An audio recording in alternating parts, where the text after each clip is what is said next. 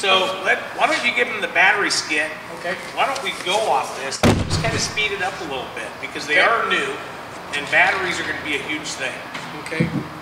So what we typically do is we try and stay by this sheet that he and I made 100 years ago. We start out with batteries. Batteries are the heart of your coach. If you have a high-tech, all-electronic, if you have the best quality gas chassis motorhome on the market, the heart of these coaches is the 12-volt system. The 12-volt system controls all of the switches, all of the motors, all of the electronic modules, your ignition, your controls for your slides, your controls for your jacks. Nothing works in the coach if the batteries are not in good condition. One of the things that a lot of people don't know, which is his topic, is what is a dead battery? What is the voltage rate of a dead battery? Well, 12.6 is full. So a fully charged battery is rated at 12.6. 12 is half. 12 is half. And at 11.8, all your electronics in your coach will start to fail. So your lights will start going dim at 11.8, and by 11.6, 11.5, nothing's working at all. So if I call you up and I say, if I call you up and I say, well, I still have 10 volts in my battery, nothing works. Yeah. Meaning is it's a dead battery. Yeah. So that's... We get that a lot. Because it can't pull the power to do what it needs to do. There's no more potential left in that battery. The current, that lead and sulfuric acid reaction has been spent. There's nothing left to react. So they're saying that when a battery gets down to 11.6, I think it is, it has consumed 95% of its energy. There's nothing left. Can you rebound from that? Yeah. Oh, absolutely. Especially with deep cycle. That's why they're called the deep cycle RV battery. They're meant to go way down and come back up, and way down and come back up. So now an older battery, if you've had a deep cycle battery for a couple of years and you run it down to 4 volts, there's a good chance it may not. But you keep your batteries in good shape for a year or two, they're great. Batteries are batteries. They get used hard in RVs. Sorry, no, you can go. They get used hard. So don't be surprised if your factory batteries last a year and a half to 2 years and that's it. Okay, all right. Not a vehicle 6 to 7 years then on No, a charging battery is set different. It's set to discharge a little while you start and then go right back up. It goes like this forever. That's why you'll have that battery in your truck for 5 or 6 years. Right. The first time you leave the glove box open and it goes down to here, all that up and down abuse for 7 years, when it went to the bottom, never wants to come back out. The deep cycles are designed to do that. He can go into a scientific as far as the thickness and all that, but factory basic batteries are good for a couple years. Okay. That's if you maintain them. That's a good maintenance. Maintain the water. The new era, does that come with sealed batteries? Yeah, they're AGMs. There's 6 of them. Okay, we're going to talk about AGMs a little bit for you because more than likely your Baystar has liquid. They're flooded, 2 12-volt flooded. Flooded. So he's going to kind of go over flooded and deep cell. And if you're going to go full timing, when you replace your batteries, if in 2 years you replace them and you decide you like full timing, spend the money. It's one of the best investments you can make is to upgrade your batteries to a gel cell battery. And he'll explain that. Okay. When you've got multiple batteries and you've got the readouts that are telling you that level, are they going to tell you the level of the lowest battery? The average. The average? Yeah. Because they're all tied together. They're going to take, okay. Okay. So let's start at the beginning, now that we're halfway through it. There's basically 2 types of batteries. There's the type of battery you use to start the engine. It's a starting battery. We're familiar with those, have them in all of our vehicles. The cranking batteries have a lot of plates. They're thin plates, a lot of them, a lot of surface areas. So the sulfuric acid has a lot of contact with lead. They are designed to discharge a large amount of current over a short period of time. Now, the problem is there's not very much lead on each of the plates. these plates can discharge like he was talking about and never come back. They deplate, there's nothing to electroplate that lead back on them again. So we don't use starting batteries for any form of deep cycle. We try not to let them discharge at all. So we have battery disconnects for that reason. Typically, even the RV starter batteries will last 5, 6, 7 years. Now the battery that we are most concerned with is the deep cycling battery for the house. They have much fewer plates, they're much larger, they're thick, not a lot of surface area, but they can deplate over a long period of time. They can cycle deeply and come back. The types of batteries. Wonderful, come on in, we've got a few more. Sorry. That's okay. No, you're fine, we're happy to have you. My name is Dan. This is Dave Taylor, he's our service director. I just sit here and listen to him talk most of the morning. Okay. Anyway, we're talking about batteries. This is where we usually start out. Do you guys have a coach? We will in about an hour.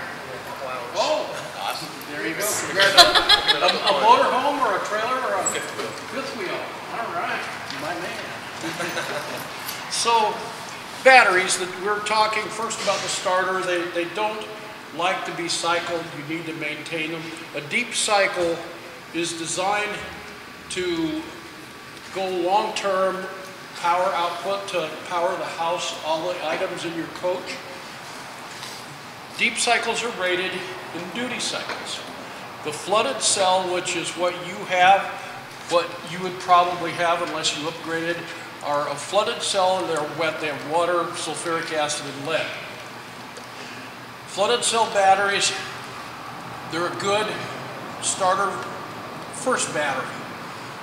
They have a fairly decent duty cycle, which is fully charged, 12.5, 13 volts, down to 11.5 volts, which is where they're technically dead.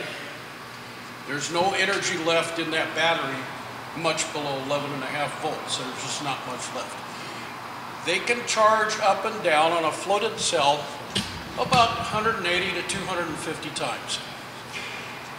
If you get into an absorbed glass mat battery, they're a sealed battery. She's got the sealed batteries.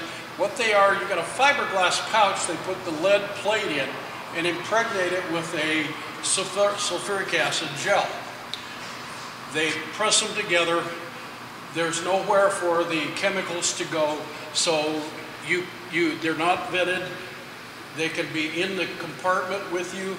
They don't leak. They last quite a bit longer. Where this battery, the flooded cell, will cycle 180 to 250 times, this one will do 300 to 400, maybe even more. Much better battery.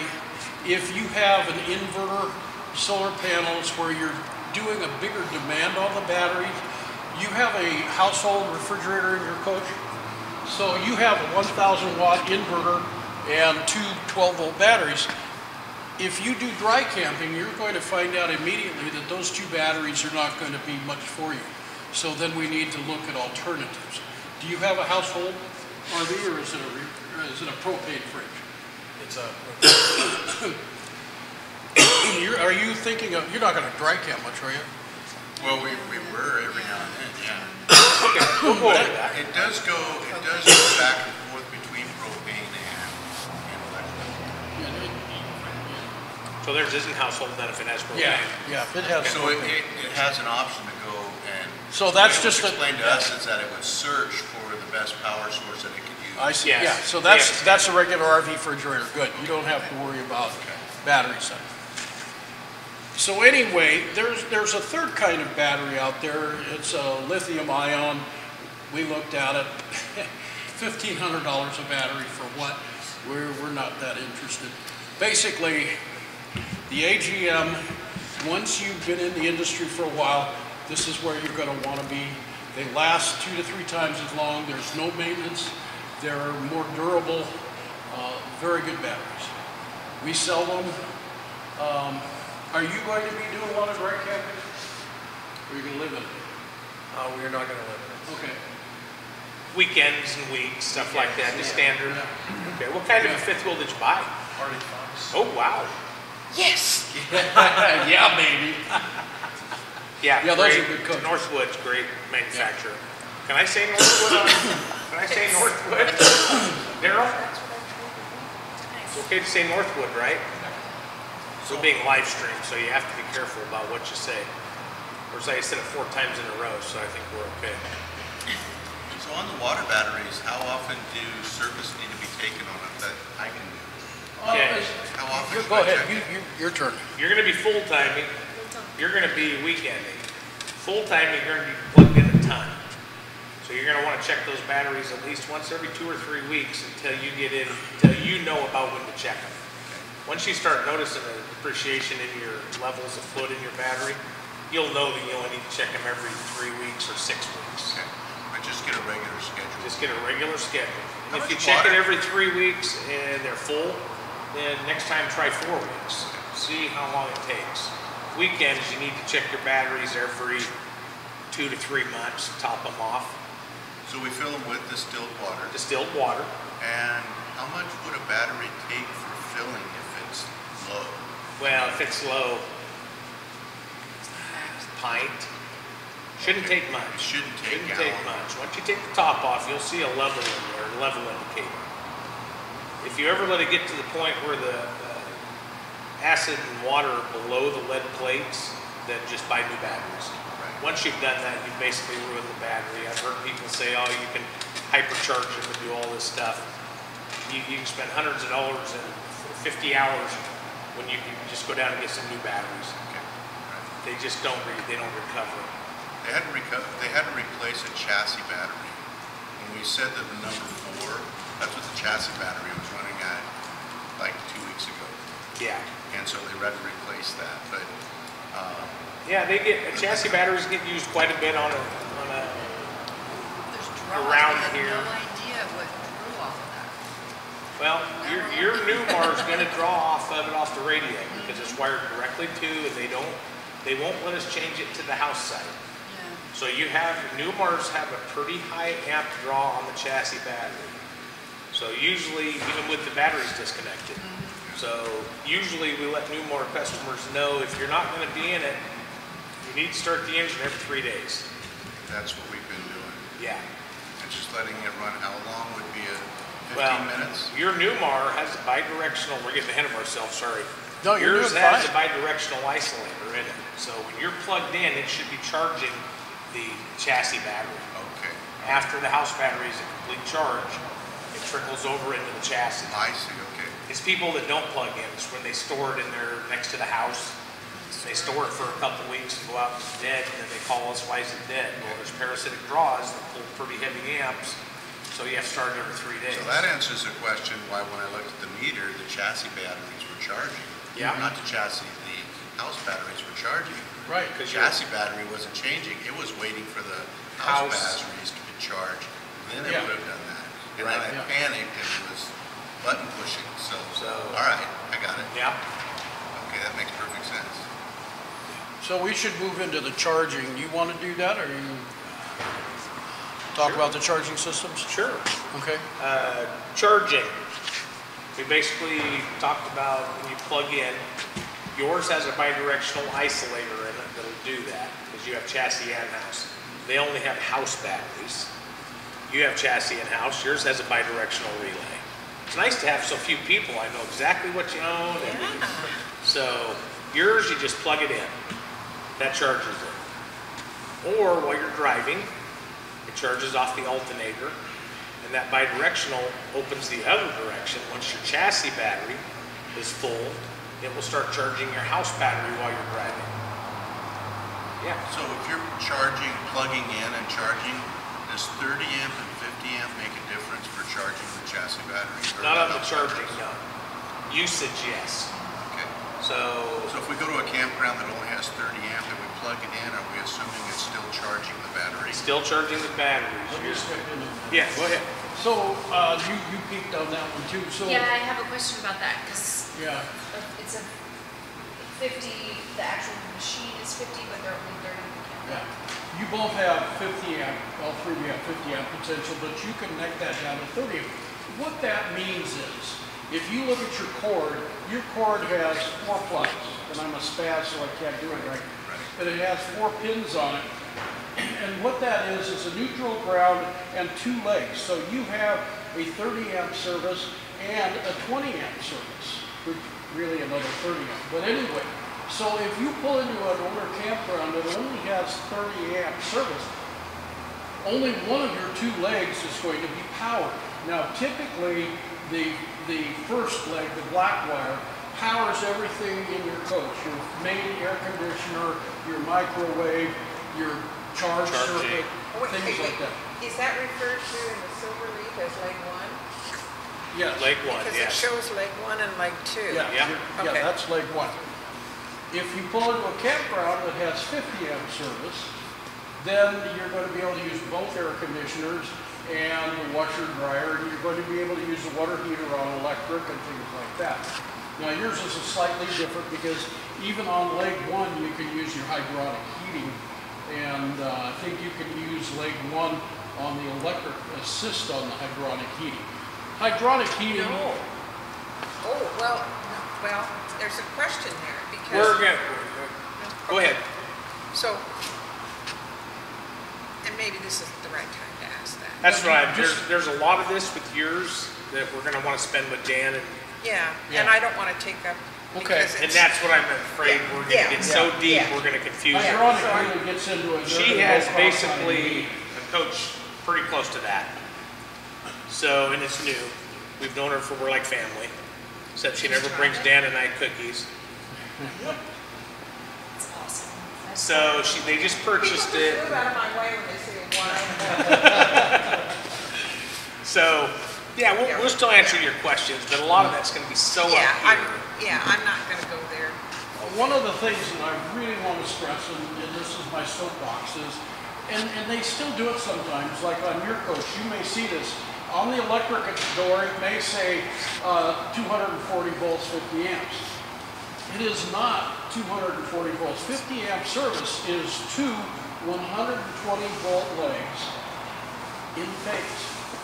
240 is out of phase. And if you put 240 into a coach, what it does is it runs 110 up the ground wire and 110 up the positive wire, and it fries everything in your coach. So if you go over to a friend's house and he says, well, let's just plug it into my dryer outlet. No, that costs you 10 grand. You don't want to do that. You have to be careful, and if you're not sure, neck it down to 30 amps and just stay on the 30 amp 110 side. Don't take a risk. Yeah, because everybody's dryer is, their stove. Your Uncle Leroy that's got a welder out in the shop, that's 240 direct. That is, even though the plug looks the same, do not plug it in there. Yeah, it's 220, it's out of phase, it'll fry your coach. So the bottom line is you have this 50 amp service.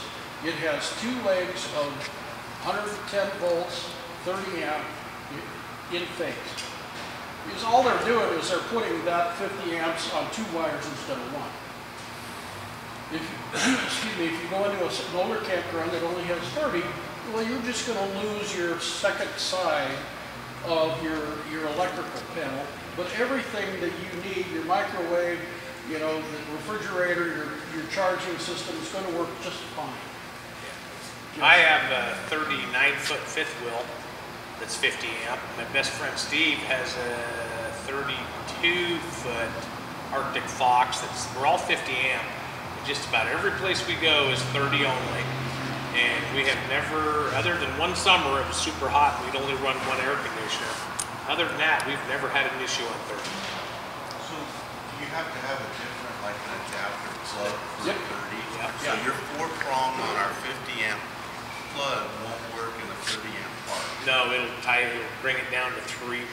So I have to get something in here that Yeah, the 15 will works. to a 3 and plug it in. Yeah. Yeah, Okay. 50-30 adapter, yes, ma'am. All right. If I want to plug it in at the house, I need that $15, 50-30 adapter? That's a very good question. The young lady asked, what if I plug it into the 110 outlet in my house? Now, The Which first is the one thing that's is, behind the dryer. you're probably gonna plug it into the garage or something, and that is most likely on a, Reset, 15 amp, 20 amp reset. HDMI. No, what the, come on. I don't know where you're What do you going. call those, the The one resettable with the break? tester. GFI, Yeah. Thank you. I'm old. ground okay? fault indicator. So if you plug it into the GFI circuit on the side of your house, it will not work. The RV systems sample that current just like the GFI, and if you plug into a GFI, it pops it immediately. So you need to go into a standard, excuse me, 110 outlet. Now, we do sell, there are in the industry 50 to 30 and 30 to 15 adapters, and 30 to 20. 30 to 15 is going to plug you right into the side of your house. And nothing wrong with that, but now you cannot use your air conditioner. You could probably use your microwave for a few minutes, but what it's going to give you, 15 amp service is going to give you charge for your batteries and let you run your refrigerator and, you know, a few lights, but you won't be able to use any of your major appliances on 110. You can't use your curling iron, you can't use your toaster, can't Coffee use your hair dryer. You'll fry the circuit. It's just not heavy duty enough. Would it be better to use the generator then? The what? The generators? It all depends on what you, how I mean, deep if you're you're at in a the friend's living. house, I mean, and they If you're just at a got buddy's one house, in. uses free electricity. Okay. You can still run your, you know, you're gonna flip your water heater to gas, your fridge to gas. All the only thing you're gonna need is for is keep your battery charged, watch a little TV. If you do wanna run your microwave or air conditioner because it gets hot, then unplug and start your generator. Okay. You guys have a generator in yours? I was just gonna ask. There's other ways to deal with that issue. And then the reason I gave that face is on the gas generators, more so than the nice diesels, the gas generators are very inefficient. Very inefficient. If you want a portable generator, go buy a Yamaha like we sell or Honda or something. They're like 5 times as efficient. The Onan generators, they're noisy, they vibrate, and they're very fuel inefficient. If you started it and ran it for a day, you'd use up 15, 20 gallons of gas. Yeah, they consume about 2.5 gallons an hour. Not a good thing. Where if you bought a little Yamaha to, you know, discharge your batteries and whatever, that Yamaha that we sell, that 2000 is $1,000. It runs for an hour on less than half a gallon of gas. Extremely efficient and very, very clean power. Now, don't let him scare you out of running your generator. Because it's a gas generator. New fuels are not good on generators, lawnmowers, weed eaters, anything. You need that, run that generator a half hour every couple weeks, keep new fuel going through. And in case, if you do need to stop on the side of the road and heat a hot pocket or run the air conditioner for an hour or two, for $4 worth of fuel, it's comfort. So, All right. you That's know, good it's, information. it's comfort power. It's, now, with generators, you can never run them too long. They won't run you out of gas.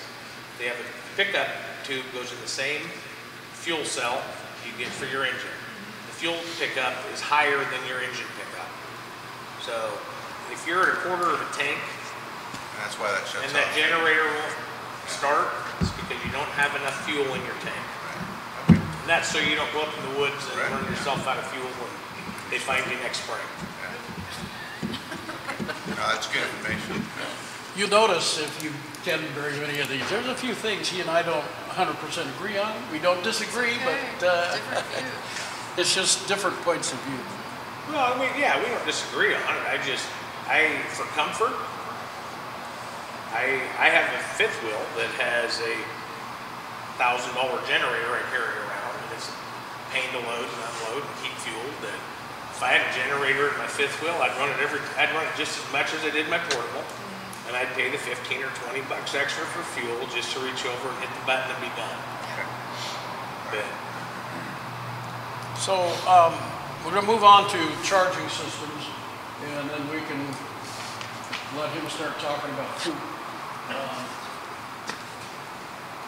It's Well, in we his kind of- contract, he gets to talk about it every Yeah, every that's month. the only reason I show up. So, you guys all have newer coaches, so the big conversation we usually have when we have a big crowd, and is the older coaches have ferro resonant converters, excuse me, that are taper charged. And when they fully charge the battery in the coach, if you keep them plugged in, they just keep going. Click, click, click. After about 2 weeks, there's about 17, 18 volts at the battery. That thing is fatter than me and leaking all over everything, and you know, that's not good. Now the newer ones, excuse me, You mean get you a water?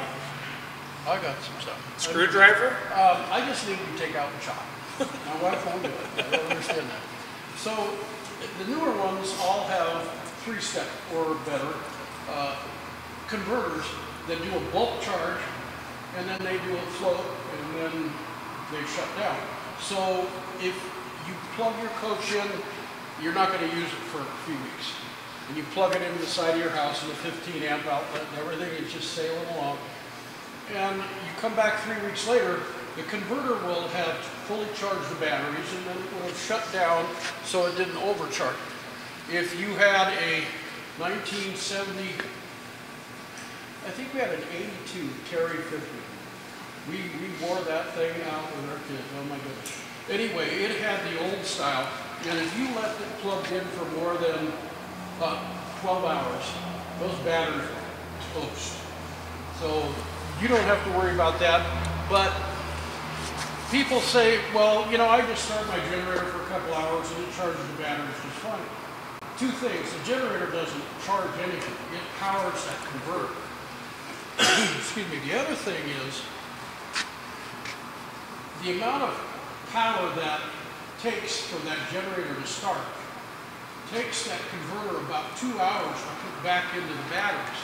So if you're out somewhere and you start your generator, you're not even really charging the battery for the first 2 hours. You're replacing what you took out of it. So you're looking at 6 to 8 hours to do a decent recovery. So the same with if you had a portable, if you plug that portable generator in, one of the things it's going to do is power your converter. If your converter is putting out 30 amps per hour, you have 2 batteries, and let's say they're 100 amps, and they're all the way down, that's 200 amp hours you have to put back in. 30 going into 200 is beyond my math, but you know, it's about 8-9 hours. It takes quite a while to fully charge those things. However, again, if you're up Diamond Lake elk hunting or fishing, and you've run your batteries down over the night, running your heater and all that, run it for 8 hours. Run it for 8 or 9 or 10 hours, that generator. It's what it's built for. And yeah, it might be a little noisy, but in the middle of the night, the next night, after you've fished or hunted all day, your batteries and heater are still going to be working. You may have to do that every day. But what that allows you is TV and heat and hot water, and you know, I mean, it's what you want to do. You can use candles and play cards and not watch TV and heat your water on the stove and not have to run your generator as much, or use it as an RV and enjoy the heck out of it. Okay. I do. I fought buying a big RV for years, and after I did, I was like, man, I should have had one of these a long time ago. Sorry, go ahead. I keep interrupting. No, you're doing fine. Last thing, I really don't have anything more on that. I just wanted to talk about this before he gets into poop really quick, because once he's gone, he's out there. So you were talking earlier about needing to know about, you know, drying your coach out. When we're in that coach, when we exhale, there's moisture, we sweat. When we cook, for every gallon of propane that you burn on the stove, a third of that's converted into water. So if you cook for a couple hours, you just put half a gallon of water into the system. So number one, these are a salt type, and so are these. I don't know where you hit them. These are my favorite. Yeah, that's why I give them to him. I'm old school because I'm a cheap man. And these work really cheap. They're a salt brine. They're a dry crystal. You put them in here, they absorb the water and they drip down into the bottom, and then you just throw this, it's potassium salt. Works good, it's cheap. Except when you're full timer, you can't drive around with those because they slosh all over the floor and everything. So these you just hang off wherever in your unit. It's all the water's sealed in it. Once it gets full, you just toss it in the garbage and hang another one up. We're not here to try and sell you anything. Right. We've already done a good job of that, I guess. Would one of those work for the whole coach, or do you have to No, place them around the coach? Bedroom, strategically? bathroom, and living area, mostly around the kitchen. All I did with mine was one in the bedroom, one in the living area. And they're this little box. I'm not saying not to buy it here, but buy it here. Parks lady back there. You will find as you start using stuff where the most inexpensive place to purchase that is, Home Depot. I use these a lot, so they're just handy. They are a little more, but when I had my trailer and we weren't living in it, just sit out next to the house 4 months of the year, those were fine. I just had to remember to take that out and set it next to the garage before we took off. But yes, as you're sleeping at night, 2 people are going to burn out 2 quarts of water is going to come out of your body through your mouth and attach itself to anything cool, which is usually the roof or the sidewalls in the slide room you're in or the bedroom. And we get calls every week. Oh, we have huge leaks. There's water dripping down the walls. Dripping down the walls or in one spot? Well, the walls are all damp. You need to open some windows. You need to open some vents. You need to get some air movement. People, believe it or not, a dog, a 75-pound dog will put off more than a human. They breathe so fast. They drink a lot more. And we get people with 2 dogs and 2 of them, and we get the call, and it's hard to explain to people. And at first they don't believe us. We just don't want to work on their unit. No, drive to 70 miles here and we'll check it. But, and with that, I don't see them up here, but and on my unit, every day of the year, I leave a couple of my vents cracked. One in the bedroom, one in the front room. And that's with the Max Air covers. We do sell Max Air vents that go over the top. That's what they suggested yesterday when we had to get it serviced. They said if you have this installed, then you can use it during any weather at all. Right. And a lot of these states, you know, spring and fall, we have 65, 75-degree days that are nice days, but it's raining or drizzling. When you open your vent, you can't use that vent. Correct. And they're nice to have just even over the bathroom, just so you can leave the bathroom vent cracked a little bit. We just made the decision we're going to have those installed. Yeah, they're worth it. I put them on I had a little trailer, a little Elcon trailer, that was not much more than a hard wall tent. But even in that, I had those on it. So yeah, moisture is a big thing. We see coaches where moisture people live in full time, and within a year and a half, the walls are starting to rot. You know, they won't get it aired out. Sorry. What? You know, you did. I was going to bring up the Max Airs, but you did that. That was my whole. Oh, I stole one of your things from you. Wow. Made your day. No, it's all good. It's all you. It's your turn. Are we going to plumbing systems? We are. It's time. I gave you one It's of been, these. what, 5 months since we've done this? We used to call this something different, but we had to stop. Yeah. No, we used to Our call it. imaginations about that. Your wife has a dirty mind. We used to call it. What we are talking We about. can't say it. Yeah, It we used to are. have a different name, but somebody that saw us live stream, apparently they used that somewhere in some other state. So it's one of those trademarks. Everybody's all concerned that somebody might have something you have. So plumbing, water tanks and water pumps. Yeah, we'll get Ted with you. you're gonna have basically the same thing in a fifth wheel in an RV. Water pump system or city water. All kind of draw. I was not the best in art class, so you'll hear people say city water or water pump. Oh, I'm being critiqued by one of our technicians back there.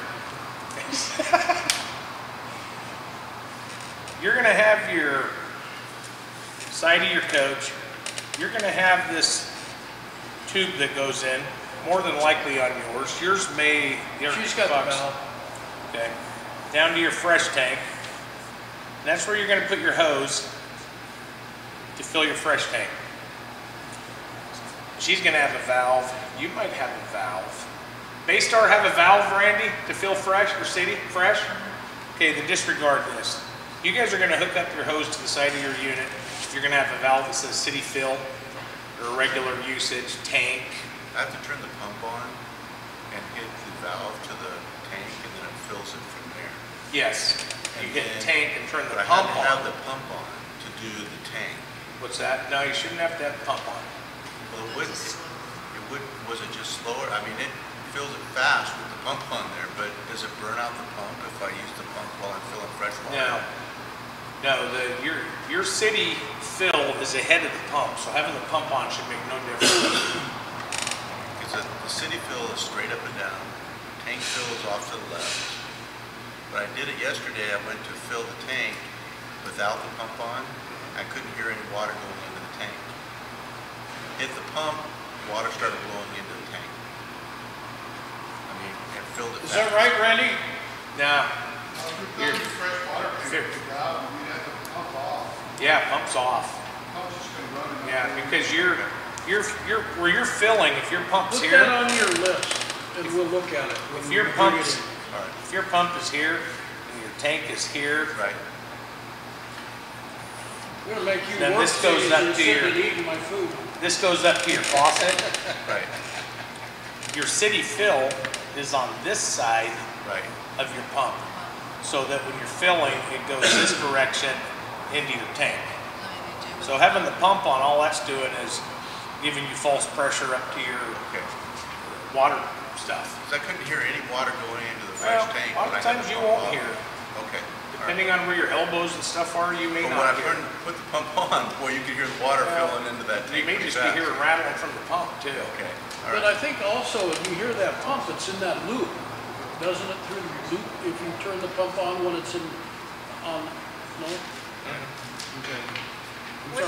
Wouldn't his pump shut off because that's feeding? What? When you're doing the fresh water tank, it's in the valve, it fills the bottom of the tank, Yeah, and it fills it up, so you won't hear water. Okay. All right. yeah, you won't. We'll look Well, at I it. won't hit the pump anymore then. Yeah. Yeah, we can take a look at it. Yeah, we'll look Yeah, at it. because you're always filling on the downward side of the Okay. pump. All right. That's why we get a lot of people that say, oh, I left it plugged into city water and my tank filled up. Well, okay, I'm backwards here. Anyways, if your tank starts filling up while you're just plugged into city water, you've got some valves wrong in your pump.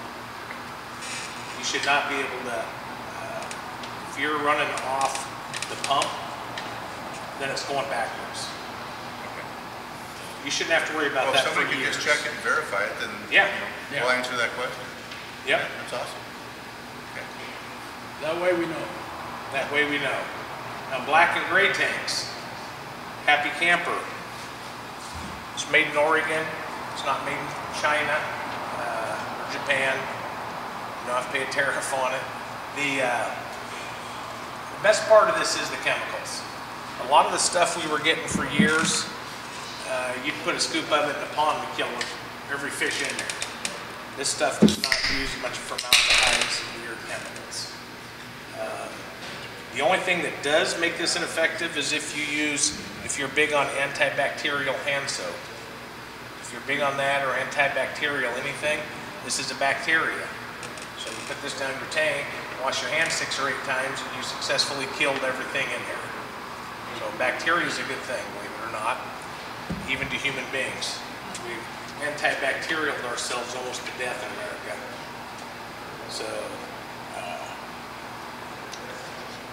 going off of one of my rants. You're doing good. It's an important one. I'm trying not to, I believe that there's reasons that other countries are in better health because they don't use all this antibacterial stuff all the time.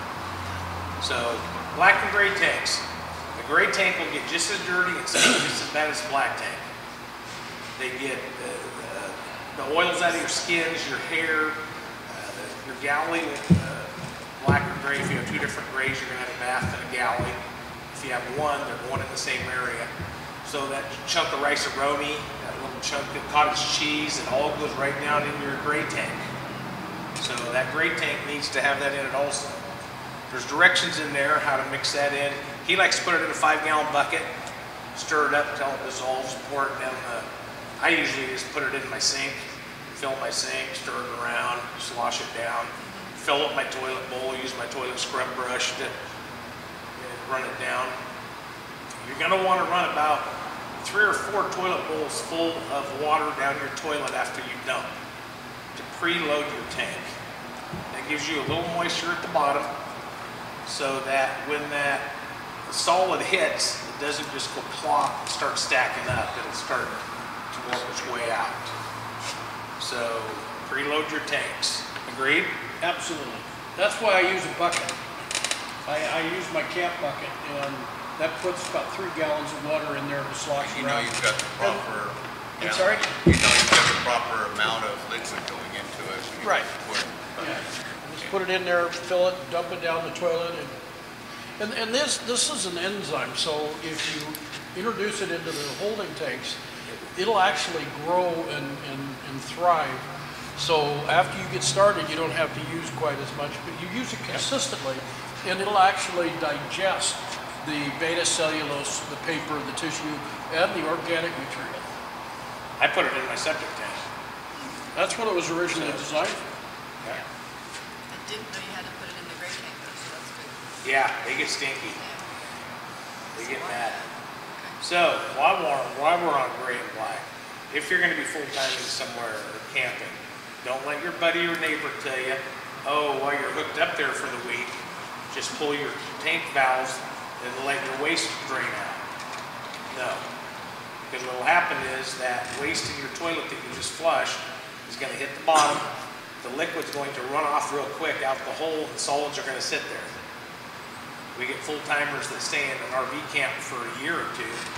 We get a call from them about 60 days in, mad at us because they can't flush their toilet. The toilet is completely full of nothing but poop and toilet paper, no liquids. Sometimes we can get that moistened up by using this and some tools and get it out. Usually the technician that might have made me mad earlier in the day gets that job. I can't say that HR would be mad at me. So there's a valve on there that you can spray Sure. water into those tanks. Yeah, we're gonna go over that valve too. That's one of my big pet peeves, Okay. are those black tank flushes. The Right. best way to flush your tank is to keep it, fill it. Get the pressure behind it. Even if you've only camped for 2 days and you have a third of the tank, before you drive out of there to take it home or to wherever the campground's gonna dump it, stand in there, put your foot on the foot feed, stand there for 10 minutes and let that black tank fill up. Then, when you pull out of the camp spot and you're heading down around the corner there to the free dump, you're gonna look like you're a little drunk going down through the campground. You're gonna get that sloshing and get everything moving. Then when you get there, you're gonna open it and you're gonna have 70 gallons of pressure behind it rather than 20, and it's just gonna shoot that stuff out of there. Now, if there's nobody behind you and you have time, you shut those valves, go back in, stand there for 3 or 4 minutes, put another 20 gallons in there, go back out and run the fresh water through it. Then you do your gray, because even though gray stinks and is dirty, it's cleaner than poop. So you use it to rinse out your sewer hose. Most places have a hose where then you can detach your hose, rinse it out, put it away. But yeah, don't ever keep that valve open. You want it closed. You want that pressure. You want it to build up. So, Another thing that happens is, I'm glad you're here because I wasn't going to be able to use my spiel today on poop. Because you have electronic sensors on your black tanks. You don't have probes, you have an electronic sensor that reads resistance through the tank. You will have probes. So, not a bad thing, because you're here, you're going to learn how to keep track of those. We're going to say this is a black tank now. It's got this toilet. That's not a bad looking toilet. You got this toilet on It's there. one of those porcelain ones, I can tell. Yeah. Yeah. Hi, boy. Yeah. You have these probes that are literally, that's about how big they are sticking into the tank. So you're going to have these on there. You're going to have a third. Let's go up here. Let's go full. And another one here. You're going to have wires that come all off those to this thing called a resistor. And that reads resistance on these probes. So when there's nothing touching this probe, it reads 0 resistance and it shows it open. As soon as you start using it, your waste gets up here. It shows resistance, so that light comes on. That's when you're pushing that and it shows your light. So what happens is, you've owned this for a while, unless you once a year do a complete flush and wash, which is repeating, filling it and draining it, filling it and draining it 4 or 5 times, you're always going to have a little bit of stuff left in there. So what happens is, you can't dump at the campground. You got to drive back to homes or somewhere to dump it. You're going to have this little dude up here floating around in there, and you're going to take a corner, and this thing's going to fly over here and stick right on this probe. It's going to look like that. And what you've successfully done is harpoon the poop. You've harpooned it right there, it's stuck. So you get home, you dump the tank. It's registering, it's there all the time. Yes, he does live for that, thank you. You live to say harpooned poop? Harpooned the poop. And I should have known that technicality. I've heard it too many times. You have. It's I gonna tell think you he that your actually tank's has a full. YouTube video on that, yes. Yeah. Even after you've drained all the liquid out, you're going to have this little dude sitting up there on there, and it's going to read that resistance. Well, it doesn't just light that one up. It lights this one, and that one. So you're going to call me and say, Dan, I've owned this 6 months. There's something wrong with my black tank. It reads 3/4 full. You need to fix it. And Dan's going to try to talk you into using some Happy Camper and flushing it and letting it sit for 3 or 4 days with Happy Camper and try to get that probe cleaned off. And you're going to be so, I'm not saying you are. Usually this is really good with 60 people because you're going to be so sure it's everybody's fault but yours that you want it down here and you want it fixed. So you bring it in and Dan says, well, you do know that if we get that fixed, it's not an actual broken component, warranty's not going to cover it, and it's $130 an hour. But you're so sure there's not a little dude hanging on there, you say, that's fine. So then I pay a guy 2 hours to go in there and stand there and flush and unflush your toilet and add water and do this and that and drive it around the block and slosh it. And he gets this little dude worked off and it shows empty. Then Dan calls you and says, well, come pick it up. You owe us $260. And then you're mad at Dan, which is fine because you don't know me yet. That's why I'm, you know. So take the opportunity to, probes are very important to keep clean. And Happy Camper will do that. You guys sell some packet of something that's supposed to clean your probes. Yeah, we have stuff up there. Thetford sells some stuff called Probe Cleaner and stuff. Yeah. Is that This something here's, that'll work too? Okay. that's the best stuff.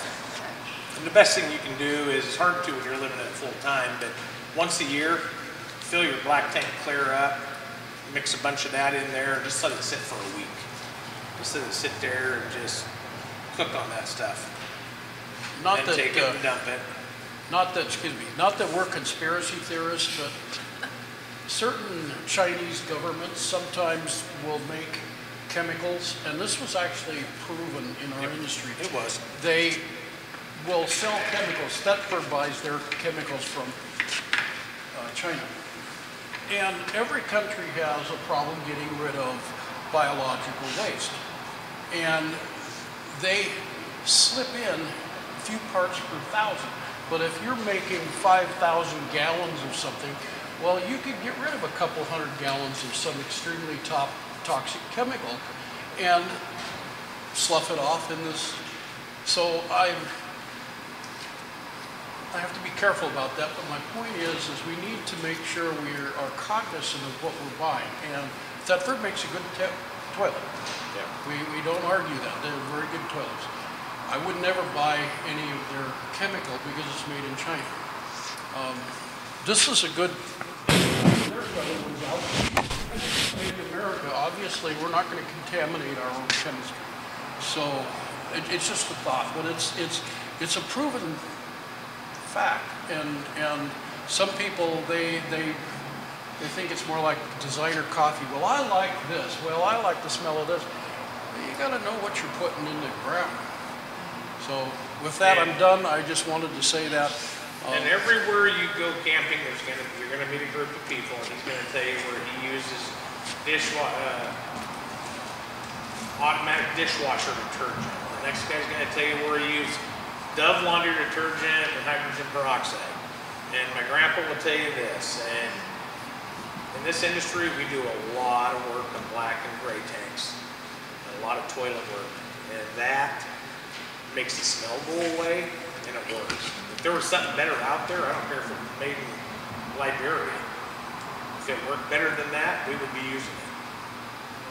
So, if you do impact your black tank and we can't get it cleaned out, then Dan's going to call you and say, hey, guess what? That black tank's $500. It's $150 shipping to get it here. And we're not sure how much it's going to cost to get rid of your old black tank because it's hazardous waste at this time. And we have to pay by the pound. And so several $1,000s, we put a new tank in, we instruct you what happened, what went wrong. Most of the time we do these, it's not one of our customers. It was one that bought it from a private party, didn't know the difference. We do, believe it or not, we do a lot of walkthroughs here where people call and they say, I just bought this from off Craigslist. I don't know anything about it. And we tell them, bring it in. We are going to charge you. However, we'll give you a walkthrough just like you purchased it from us, and we'll go over all the batteries, the black tanks, so that it's worth $300 or $400 to know what you're doing. If you're kind of done talking about poop for a minute, yeah. I'm going to get a little more coffee since we have such a nice quaint get together. I don't know where I know you guys from, but I know you from somewhere. Sorry. Really? YouTube. Hi, YouTube. For you, you're not local. No, we just moved to Oregon in September. From where? North Carolina. Yeah, I've been there a lot, but I probably not seen it. Hillsboro, Durham, Chapel Hill area. Rockingham. Yeah. Quite a bit. Huh. Just a familiar face, I guess. Very briefly. So while he's over there getting his lifeless piece, on the same conversation, when I was in college, I needed a job, and so in the summertime, I got into the RV industry, and the guy that owned this little place, oh yeah, you're some smart engineering kid. Well, he taught me a lot of stuff, and I was taking this organic chemistry class, and I was learning all of this stuff about toilet paper is beta cellulose, how they make paper and that. So people ask all the time, we sell toilet paper for like $2 or $3 a roll. And they say, is there a difference between RV toilet paper and my Charmin's? And I tell them, what I was taught, and I thought it was very astute, is what the RV toilet paper is shooting for is dissolving, because we don't want to build up a mat. When he's really going at poop, he draws his tower of powder here, where it's matted toilet paper and poop, and matted toilet paper and poop, and it gets, you got the short version. But it can get hard. I mean, it actually gets hard. Yeah. So anyway, we're looking for toilet paper that dissolves. So what you do is get a clean, empty mayonnaise jar, fill it with water, and get a couple of sheets of your Charmin and put it in there and soak it. And set it for a couple of hours, put the lid on it, shake it up. If it turns milky water, that cellulose is released and let go, and it's dissolved, and it's just wonderful. You can use it. If it stays pretty much the way it is because it's cheap toilet paper and the strands of wood are long and big, and you've got to have it tough to use it, it's probably not going to work in your RV. So I just tell people, if you have a toilet paper you prefer, see if it dissolves. Then if it does, use it. We used for years the stuff that Costco sells. That was my question. I'm sorry, what? That was my question. What do you know about the Costco toilet paper? That's what we used, and we used it for years. It was never a problem. And there's a couple of them out there. It's the better quality stuff where the strands of wood fiber are much smaller. You get a softer tissue, and the print that they put in there is for structure. And if it isn't too much in that stuff, if it'll dissolve and come apart, that's good toilet paper. You don't need to buy ours. The stuff that Thetford makes is just to the nth degree. You know, the print they stamp in there comes apart easily, and they dissolve easy. But that's all we're looking for. So try your own toilet paper. You know, make a big deal out of it. Have fun with it. You know. And if you add enough water with it, keep the pressure up, keep it high, it should find its way out of that hole. But didn't you guys say one time, maybe I dreamt this, no cotton now because it's made of cotton fibers? Well, there are some heavy duty brands that are, you get that triple plied Charmin that you take about 2 chunks off and it's about that big. It can get a little big. I mean, it can get, buy a nice mid-range toilet paper. I use Scott. That's what it is. What I've used Scott. Scott's at It's a single Costco. player. Scott, and basically I think Scott makes the Kirkland brand. But yeah, I haven't had any issues. I just use chemical, make sure I have plenty of liquid. Again, and don't be afraid. If you know you're only going to be there 2 days, you're not going to fill up that toilet. I lived in my fifth wheel for a year. You guys are enjoying this way too much. Yeah. I lived in my fifth wheel for a year and 8 months. And it took my wife and I exactly 7 days to fill. We knew exactly how long we had to fill that black tank. 7 days.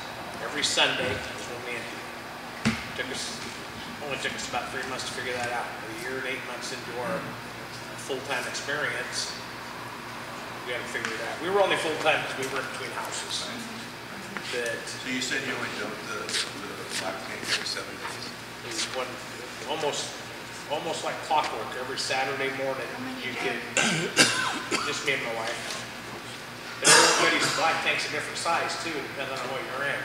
He always cracks me up because he says, I take my 5-gallon bucket and I, mix my happy camper and dump it in.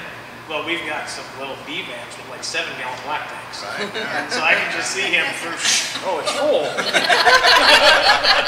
Come on, yeah, I can take it. It's all right. Any last thing. questions on black tanks, gray tanks, fresh tanks? Fresh tank. So this water thing that sprays in there that you put The another water hose thing on that sprays in, there is you're gonna have one low too. rated, It's called the black tank flush. right? Basically what it is, go on some more pictures. Can I make a comment before you start the whole Yeah, thing? please do. Don't screw into it and leave it on for a long period of time because it fills everything in the coach and comes out the toilet. Just so you know. I'm just letting you know. Yeah. You guys have got a file on me already on that one. I think I've heard about this one. Yes, you have. We're well known in this place. Okay, so you're gonna have your black tank. And this is the side of your coach. And somewhere in the side of that black tank is gonna go this thing that looks... I know it's a turd, right? It actually, actual size is probably that wide. That's probably actual size. And this is the side of your black tank. So right there. What they've done is added some plumbing to that So that over here on the side of your fifth wheel or trailer or motorhome, you can hook a garden hose up and spray water into your tank. The problem is, more than likely, the probes are on the same side of the tank. This little dude right here has got about 200 holes drilled in it. So they're like little squirt guns. You hook that hose up and turn it all full blast. It's a nice little mist in there. It's like a rainbow of water. It's like a rainbow of water going in there. What it's not doing is rainbowing on your probes. And what it's not doing is supplying enough pressure to blow anything that's lodged over here out. Okay. I thought it was shooting straight out and it was swirling maybe in there, but it's not doing that. No, it's just, looks like a little sprinkler. Looks. So is that, you know, It's it a rather- sales op. It's Okay. something that, look what we have. okay, so it's better to do the from the top with the toilet and draining the toilet into it to create more. You are actually add water and get full pressure. What'll suck this out here is if you start with this much water and you open this valve, this great big black Right. pipe that comes out, you got your black hose connected. And you pull that knife valve, that water is going to come from here, where it's going to start here. Your highest pressure is going to be right here, and it's going to slowly start sucking this stuff this So way. it will loosen that up in that corner. Yeah. Okay.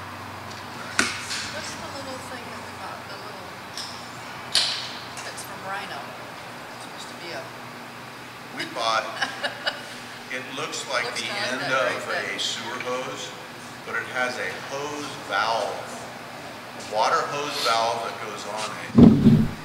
Yeah, I didn't.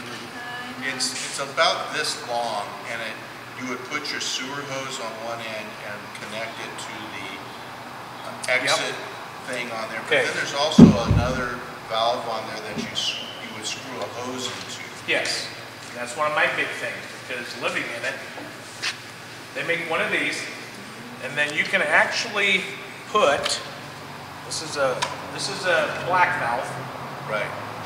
that you put on the end where you hook up your, where you would hook up your sewer hose. You put this in line.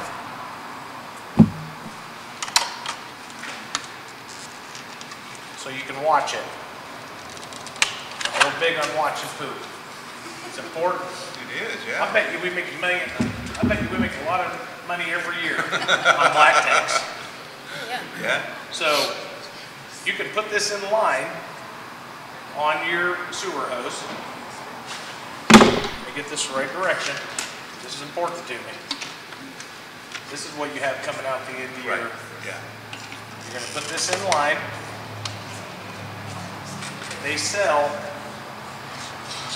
where you can shut the valve, or excuse me, where you can hook a garden hose up to it. Correct. It forces, it would go right in here. So you can shut your black valve, hook a hose to it, and actually flush this tank from this direction, which actually does help. Plus this water coming in is agitated. And it's a lot easier just to have your wife or girlfriend or whoever upstairs watching in the toilet, because you have to have somebody there. Because if not, it'll go clear to the roof. And have her say, okay, I can see it, because you'll see it coming up the toilet tube. And then as soon as she says that, you just pull that valve, and you've got all 50, 60, 70 gallons of pressure coming out. Then you close it, she stands there another 8 to 10 minutes. Okay, I see it. You can, within an hour, you can wash your tank 3, 4, 5 times. And you can see when you're getting clean. Because you'll start to see just, You'll at just see the first water you'll see Yeah. all sorts of stuff coming out, and then you'll see chocolate milk, then you'll see 1% chocolate milk, and then you'll see. I'm eating. Oh, It's a colon, it's rough. Now, once it starts coming out clean, you're good. So that hose thing does really work then on that. It does. All right. Okay. If you put a knife valve in front of it so you can close it off. If not, So you have any to water have a you, valve. Huh? You have to have the closed valve on. You have to have a closed And valve you can't use downstream. the one that's on the regular tank. No, because then you're stopping the water from going into the tank. So you wouldn't leave that, oh, that's right, yeah, because Have if to you leave left it that open, it would just be running right back out. Right back out at you. I You got have it. to be able to shut it off So downstream. that'll be behind that. Behind that. Okay, got it. Yeah, one of my favorite things we have them laying around the shop in all the bays. They work that good. All right, well, we've got most of it. I don't have that valve yet, so I'll pick up the valve. Yeah, they work real nice. All right. If you're gonna buy a sewer hose, buy a good, you sound like you have Rhino. Buy a good, there's good ones out there. It doesn't have to be from us. It doesn't have to be Rhino, but there's definitely good brands and there's definitely not This is good what we brands. have right here. Is good this brand. a decent brand? What I use. Okay. I have two So of these. question on adding all those pieces together. I call it the choo-choo train effect. You're adding this to this to this. Does it weaken and start to leak out any of those joints anywhere? If they're put on correctly? I've had mine 3 years, and if you keep care of them, take care of them, then I haven't had any problem. What is The take only care of problem it I mean? have, take care of them, is every now and again, see that little black O-ring right in there? Right. This is an extension. Actually, by the kit, it has the 90-degree elbow, Right. which parks are requiring if you stay in now. It has the whole deal. Yeah, that's what ours Every is. now and again, I take a little bit of Vaseline or something and just rub on those, So just to keep it moisturize moist. that thing. Okay, all right. rinse them out. Dragging them on the ground is about the only thing that'll wear them out. If you're just taking that plastic, every one of these little circles is a little piece of wire, Right. and it's like a dryer bed. And every time you drag it across the ground to the back of your truck, you're just, I have one, some of these wires are showing, but I've never had a leak. I think mine's 3 years old.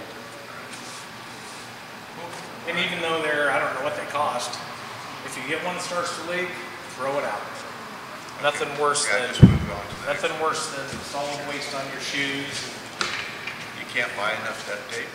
So yeah, you Okay. can't. All right. I won't do it. Is it recommended that we fill our freshwater tank before leaving home, rather than use what's at the state parks? Personal preference. Now, I can't remember where you are on this, but it seemed to me we kind of, this is my opinion, you do what you want. A lot of people don't haul it because they don't want to pay for the fuel to haul it. They know they're going somewhere that has water. So they don't. I have wound up, I've camped enough, I've wound up where I've been heading somewhere with water. Went to a nice, beautiful campground around here, right above Sweet Home, it's called Riverbend.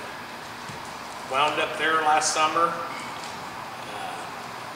with water, really full in my tank, and I hadn't been there an hour, and somebody ran off the road and hit a power pole down towards Lebanon, 30 miles away, whatever it is, and all weekend we had no power. Well, no power at that park because it has a well. They had no water. So here I sit in my 39-foot fifth wheel, running my portable generator, watching TV, satellite going, taking hot showers. If I would have got there without water, I would have been stuck. So maybe not a full tank, but I always suggest you take enough. Even halfway there, you might want to stop and use the restroom in it, depending on how long your trip is. We went to Hot August Nights, so we stopped every hour or two just to get out. You know, make a sandwich, use the restroom. At least you have enough to use your restroom, wash your hands. Right. And you know, the weight, it's one of those things. It all comes down to dollars. Is it me? I fill mine up now. I keep it full. I do, if I don't use it, every month I drain it, sanitize my fresh tank. We'll go over that. And then I put fresh water in it so that you don't get a skunky smell or Human fresh tanks can grow stuff in them. So I'll let him go over the whole procedure on that. But it's all personal preference on water. Okay. What about the filter system? Filter system, it all depends on where you're going to go and how filtered you want your water. If you're going to, the further south you go, well, I shouldn't say that. The water right here locally isn't great. But further south you go, you're gonna have a lot more metals and particulates in your water. So I run the same filter that we sell out here. So those little inline filters just to stop the particulate stuff. And then at the kitchen faucet, I installed an actual dual filter system just for if I want drinking water or cooking water, anything I want as pure as possible. As far as for showers, that outside filter's great. As far as flushing toilets, washing hands, dishes, that water's perfectly safe. But if I'm gonna drink a glass of ice water, I want it filtered and then double filtered. Okay. Does that make sense? It makes perfect sense because, I mean, our bodies get used to the geographic area where we live. Yeah. And you're drinking the water, and then if you go to another place where the water's different, it's gonna have a physical effect on you. Yeah, it can. Whatever that degree is. Yeah, So- people that say that water doesn't taste or doesn't have a taste, they're wrong. I've worked in this industry, I've been all over the United States. Water tastes different depending on where you go. Question on the new Mars. It has a big filter Yep. system on it. Is that filter system going is it coming from the freshwater tank or the city, or is everything going through that filter? Everything you put into that coach goes through that filter. On yours. On yours. So if your city water or tank, any water that's entered that unit has been double filtered. It's a nice system. So is that filter system just for particulates, or it is also No, for it's dirty charcoal things? and it'll take out taste, colors, it's a dual system. Should we still get the kitchen filter that you were talking about earlier? If you want drinking water, if you have the dual where there's two canisters, okay, if you have a single, it's a dual canister and it's a single canister with a dual acting filter. And it's She has charged. two with separate, you only have one? I think there's just one big filter, but it's huge. Okay, oh yeah, it has a double acting, it's charcoal and particulate. So Okay. it'll take out, But with those being on our coaches, would you still recommend to get the kitchen sink one too? it all depends on how clean you want your water at the kitchen sink. Okay. I don't drink a lot of water, but I cook with a lot of water. And even though I boil it, it's just something about Yep. boiling my corn in water I don't know about. You know, I don't mind taking it, you know, So does the filter go underneath the sink? Or the extra filter, yes. Yeah, so you built it We underneath the install it. sink? There's either a hole in your existing sink, or we drill a hole and put in a filter, I see, or we okay. put in a And separate it's just a spigot. separate water It's spigot? just a little separate water spigot, separate Okay. filter, and it's an inline filter. And it's some of just- them just go on the cold line Yeah. of that faucet. The Yeah, some fixture of them in you the can kitchen. just do your regular, you can just put in line in the cold water, and it's just, it wears the filter out faster because you're putting more water through it. Right. Well, in a household, you could put a hot water spigot on your sink for like a cup of hot water, or you can do cold water. Yeah, we can do instant hots here too. If you want instant hot water, we've installed them. So before we take a break, I want to real quick just finish up the filters. The particulate filters, they just get the big chunks out, and they'll last quite a while. But it says on there to replace the filter at least once a year, because like Dave said, there's biology going on in that water, and filters are a good place for this to start growing. Now, in most situations, you'll have a particulate filter that gets the big chunks out. And a lot of people use the portables, and we put that at the hose bib, and then it filters and everything out all into the coach. And then a lot of people will put a finer filter under the sink. But those finer soap filters, depending on how bad the water is, they can plug up in 2 or 3 or 4 months. So you need to, as soon as you notice that your water flow in your kitchen is dropped, put a new filter in it. And every fall when you're done, take that filter out and throw it away. Before you do, come down and match it up to your RV dealer to get the exact one back in again, because over the winter you'll forget which one you've got. But you need to get those replaced, and you don't want to just leave them in the system because they are a culture center for bacteria. You read that you should have a few of them on board Yep. as you're traveling. Absolutely. That way there, if you go to someplace that has a lot of Bad, you get down into whatever in the water, it's going to go through. New Mexico, yeah, 3 or 4 weeks. Southern So California. add 2 or 3 of those and just have them in your service. Yeah. Plus, you always find yourself where you need one and you don't know the area. Right. So where do I go to get Where it? do I go to get it? RV, yeah. Yeah, and they're not that heavy. All right. Cool. And you still need to use a pressure reducer from the hose line. I'm sorry? Like a Pressure reducer. pressure reducer. That's something that you still need to use. I would, Water regulator. depending on, Right. Water depending pressure on- regulator. yeah, depending on where you're heading, yes. I know every place I go, so I know. But that's my I take that chance. But I go to the same 15 campgrounds that I know we've never had an issue, won't. That if you're gonna go what I call grid camping but off grid, I've got enough Sweet Home to go way up in the middle of nowhere, but they've got good water pressure, good power, unless somebody hits cold. It's a really luxury, nice, woodsy campground. Never had an issue there. But that same campground in Idaho or Colorado, who knows what their pump's doing, who knows what their city pressure's doing. And our plumbing's come a long way now too. Our plumbing's a lot tougher than it used to be. We're using household PEX, good quality plumbing. We used to have copper and CPVC, and you could do a lot of damage. But a lot more resilient now. Our systems are rated for a constant use of 80 psi. Our campground, the city has it set at 69 psi. It's a little much, but it's on the high end, but we like it there. That way you can take a decent shower and that. But like Dave said, once you get to know your campgrounds, you don't really need one. Do you ask the campground where it's set? Yeah, Where's your water set?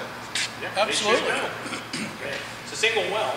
Well, They we should be able bought to tell you. one even, we're staying out here at the park right here. If you have and one, we you- bought one just to get in the habit of having it wherever we're Yeah. gonna go. Nothing wrong with having on being safe. Okay. Yeah. I never thought I would. 20 years ago, let's just do whatever we want, whenever we want, and it'll all be okay. But now that I'm getting older, we gotta be safe. And it could range from 60 40 PSI to 80. to- 40 Well, to 80. most, the regulators are 40 to 55. And Yeah, this has a campgrounds are anywhere from, depends on the day. The private campgrounds out in the end of the world, they have a generator, and so in the morning the pressure goes up to 80 or 90, and at night it's 15. So it's a little tough.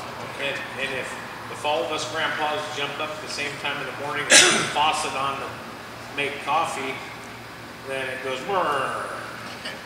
All right, makes sense. A lot safer now than it used to be. That's good. Want to take 5 minutes? Yeah, 5 or 10 minutes, and we'll come back and appliances. I'm going to talk about my part. Talk about yours. Does anybody have questions on your appliances, how they operate, why they operate? You mentioned earlier that they have auto or the select source. I don't know if ours does or not. Okay. It's dual source, but I don't know If it's dual source, it is auto. You will have gas, electric, and auto mode. Auto mode, basically all that states is if you're plugged in, it will automatically go to electricity because it's basically considers it your best option at that point. If you unplug, it tells that you've unplugged and switches to propane. So I run mine always on auto, that way I don't forget. That way if you're plugged in at the house, it's getting cold for you, you unplug to take off, it switches over to propane, which you're not supposed to do. You're not supposed to travel with your propane refrigerator on. Your refrigerator should keep stuff frozen and cold for up to 5 hours. You notice he keeps looking at me, Biz. No, because he knows I run with my propane on, I run with my fridge on. It doesn't blow out, it stays cold. The law states you can't get caught with your propane, anything running. But it will auto source. That way you don't forget and leave it on gas, take it home, plug it in, your gas runs out, and all your food goes bad. Yeah. So if you turn your propane off to travel, just hypothetically. Well, let me state the law here real quick. Okay. If you have a, I'm sorry. No, it is a law, and I agree with it. If you have a motorized vehicle, it has a frame-mounted tank. And we have to be careful because the LP industry has different names for different things. If you have a frame-mounted tank, it is legal to operate appliances going down the road. Now, when that brings us to, he's going to tell you what a battery disconnect is for. But if you pull into a gas station or if you get on a ferry, any closed area, you have to turn your propane off. If you have a towed vehicle, it is against the law to operate that vehicle on a road with the LP system on because you have cylinders, and portable cylinders are not as secure as a frame-mounted tank. And that's the criteria. If you turned off your propane, say on a frame-mounted tank, Yes. like the coaches have, Yes. would the refrigerator draw from the house batteries? Well, let me back up just a little bit here. We're missing something. These refrigerators operate, they're called absorption refrigerant.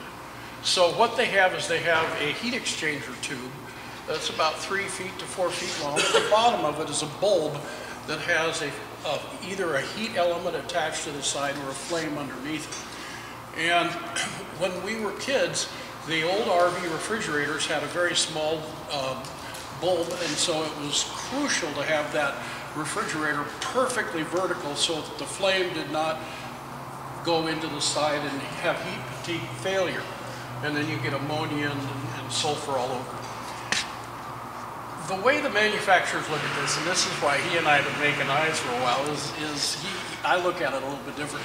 The way the manufacturer says to use your appliance is to pre-cool that appliance for 24 hours. 12 hours works just fine. So you turn it on one day, maybe in the afternoon you get home from work. Tomorrow morning before you leave, you throw your cold food in the refrigerator, you close the door, you turn the appliance off. Dometic and Norcold both say that if you do it that way, the refrigerator compartment will stay within 3 to 5 degrees for 8 hours. Now, 80 or 90%, I think it's 90, it's been a long time since I did RV stuff, but 80 to 90% of the cooling effort is in the freezer, and then it trickles down into the fridge. So if you pre-cool your appliance and drive for 6 or 8 hours, when you get there, you set up, you plug it in, you turn it on, it'll recover itself, and the ice cream's still frozen, the beer is still pretty cold. Unless you went over a mountain pass, then it blew and it's just all over the inside of your coach. But the manufacturers want you to pre-cool it, fill it, turn it off, leave it for 6 or 8 hours, and then turn it back on and let it recover overnight. Next day, turn it off you to go, and that's how they design their cabinets. When you're driving down the road and the propane's on, that wind is blowing against that heat exchanger chimney, and it becomes very inefficient. Plus, the wind is blowing the flame out, and the igniter keeps relighting and relighting and relighting. We had a problem 10, 15 years ago where a lot of people were driving like that, and they were burning their igniters out.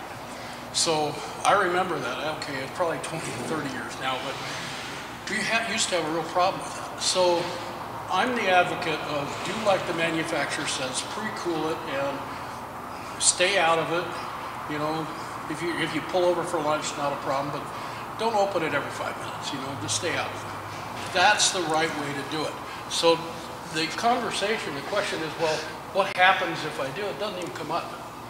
If you're talking to the Norcold rep and you say, well, how come I don't have a three-way anymore?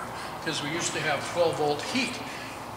It was maintenance only, very inefficient, and they saw that it was a huge load on the electrical system, so they stopped doing it. Plus, this inefficiency of the heat exchanger came into play again, and they just don't work. On the smaller RVs, where they have the new generation compressors, they're a compressor type, and they have 12-volt and 110 compressors. It's a 12-volt compressor, but anyway, those you obviously can run down the road because they're not exposed to outside air. So, did that answer your question before you answered? Yeah, you know, it's just the do's and don'ts and what are the consequences if you do. That's basically what I'm asking. Yeah. If you're dry camping and you can't walk around like a drunk sailor, you better level it up a little bit because it could be hard on your appliance. If you get around just fine, don't worry about it. Now, he has a different attitude on that. No, I say you don't? everybody has their own. Everybody, I drive with mine on, but I've never had an issue. I'm sure I'll be that guy that if I have an issue, I'll be like, man, I shouldn't have drove around with that on. The next meeting, you're going to change it up. All right. But, So are we at the point of the meeting where we can talk about that hot water heater test? About Yep. the what? hot water heater, that thing? I saw that and I'm curious. I don't understand She has, what it is. Betty's got a question, let her. But before we're off refrigerators, I think I have a different refrigerator. Yeah, Yes.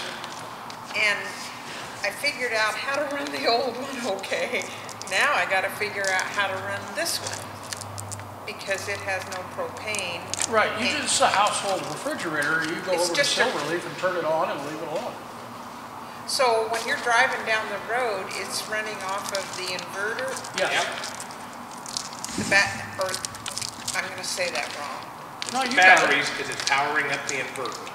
So I'm But running as off the you're batteries. driving, your alternator is charging your batteries, so you're basically just got a big loop. But that's running off the house batteries. Not Yeah, Yes. but the alternator in the engine, you actually have two alternators on that coach, and they are charging those batteries. So, yeah, this conversation house doesn't and- apply to you. Okay, It charges house and chassis. So when okay, you're driving, you're always getting constant charge, and then your inverter's pulling that charge, making 110 volts. Your refrigerator's running off that 110, which Okay. it's an LED fridge, probably a new, Yeah.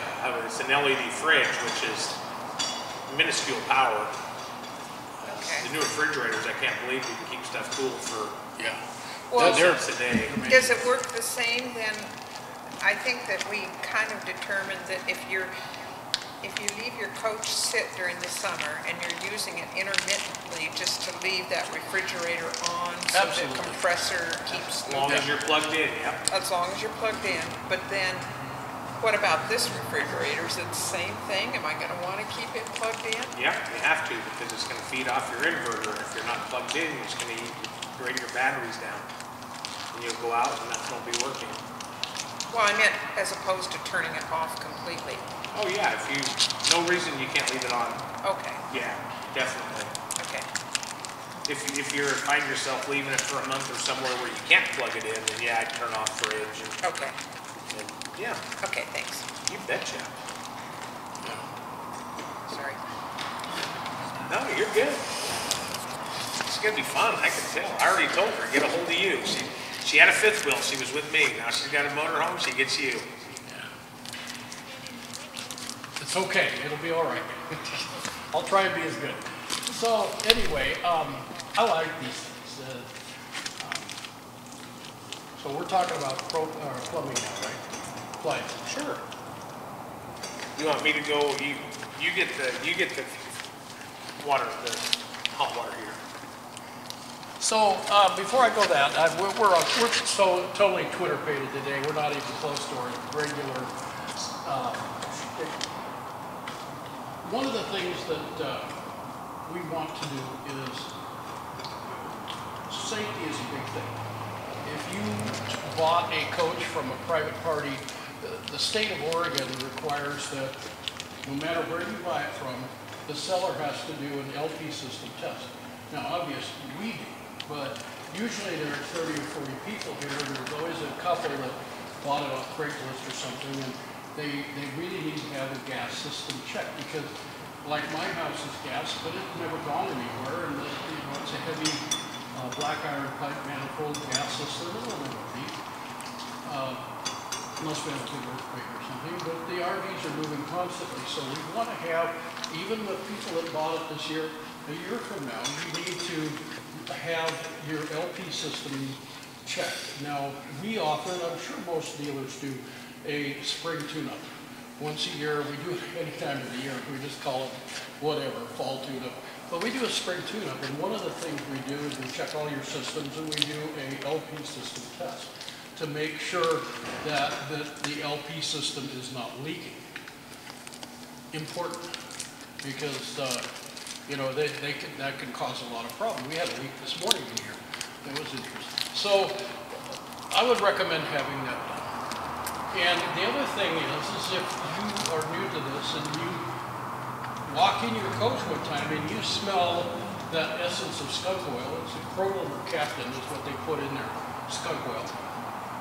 That's to alert your senses that you have a gas leak. Now, we used to tell people, open the windows, do this and that. They have found that propane will not pass through window screen.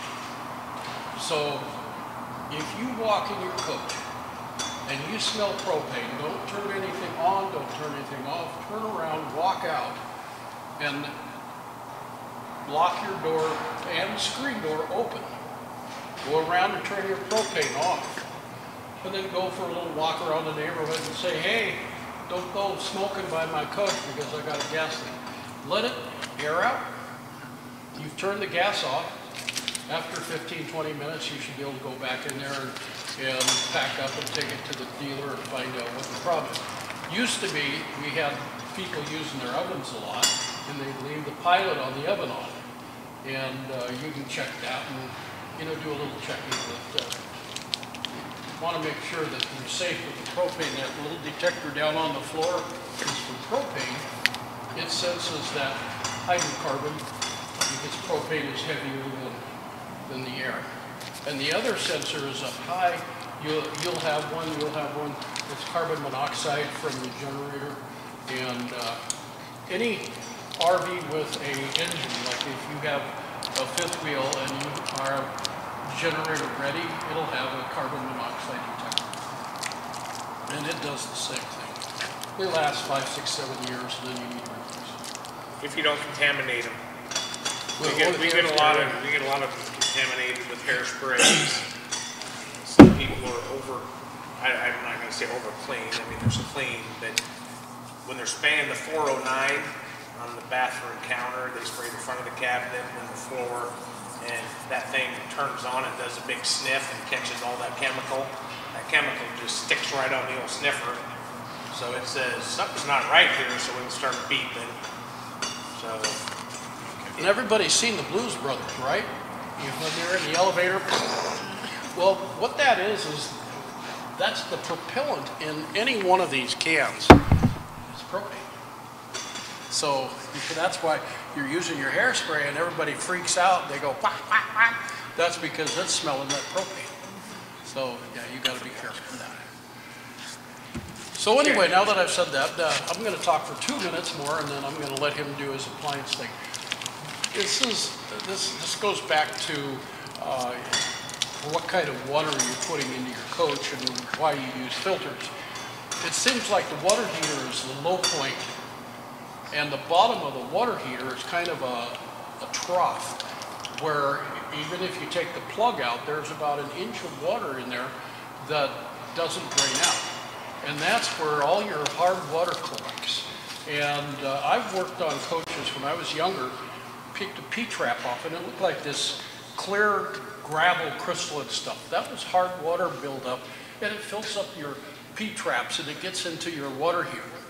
So every year, every spring, when you sanitize your plumbing system, because it's sat for 6 months and you want to get the bugs out, this little bug here, you take the drain plug out and you hook it up to the hose and you stick it in there and you turn it on, and You don't stand here like this because it's gonna get you. But you stand to the side and it'll blast out everything that's in that bottom of that tank, and you'll have bam. And he's told stories in the past where guys would say, come and look at this, and they'd have a 10-foot ring of white junk that came out of your water heater. Well, that's the stuff that you're drinking when you're brushing your teeth and you're taking a shower. So you want to get rid of that. And these tank rinsers really do a good job. And I get a buck for every one we sell.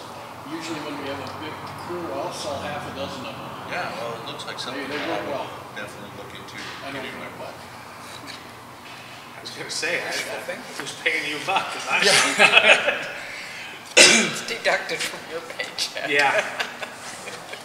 So that's about all I know about RV appliances, and those are all my soapboxes. So I'm going to turn it back over to the boss, and he's going to tell you the real stuff. Aren't you? Sure. Okay. So the water heater is the most important. That hard water will actually heat the bottom of your tank out. Same with house, just like a house. Most people's water heaters fell in their houses because the contaminants at the bottom of that water heater sit there and heat the bottom out. They're just big. I don't know if you ever noticed in your house, but your water heater's got a faucet bib on it. Every now and again, you need to run a garden hose in the house and open that as fast as you can. You'd be surprised what comes out of the bottom of your water heater. So usually we'll get people that call in, they've only owned their coach a year or so, and they say it smells like sulfur. It smells like grandma's house she used to on the farm, and they had sulfur in the well. I mean, you know, and usually it's because we're starting to get contaminants in the bottom of the water heater. So keep it clean. 6 months or so? Huh? Every 6 months or so? Yeah, 6 months, once a year. That's one of those things you'll kind of, after you make your year around, you'll see how bad it is. You may decide you only need to do it every year and a half. You may do it after a year and say, holy smokes, I should probably do that once every 3 months, just depending on where you're at. So, maintenance on refrigerators, except for your refrigerator. On the outside, you're going to have a refrigerator compartment with little latches. You get in there and look. It's a nice warm spot. Great place for wasps, squirrels, chipmunks, anything, depending on where you're parked, likes that warm spot. We've actually taken refrigerator compartments off where people said their refrigerator would not ignite on propane, and we pulled it off and had hazelnut shells just pour out. And we found this little spot on the roof because there is an opening. There's a roof vent for a refrigerator, and all you can get up under there, and all there is a little thin aluminum screen. If they chew their way through that aluminum, they just drop down in. They got a nice little cavity in there that stays about 80 degrees. It sets him up a little nice little house on top of your refrigerator. Brings him in some hazelnuts and spends a couple weeks. And, so you want to open that up quite often, wipe it down, make sure it looks clean. Don't be afraid.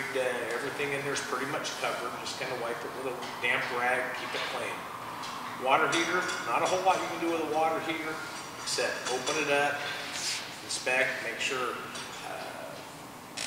wasps haven't got in there. Great spot. Wasps love any of these openings.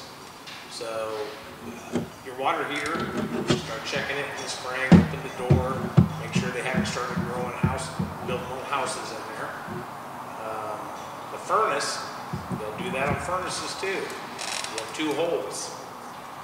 So, nice little spot for them to get in. If you have a problem with ignition, sometimes they'll have gotten so far in and built such a big house, there's not enough airflow for ignition. They do make these things you put over the 2 holes, these screens. They will void your warranty. They're great if you want to put them on while you're not using it, but when you're using it, you need to take it off. Because any amount of an obstruction trying to get that heat out will cause overheating of a plenum.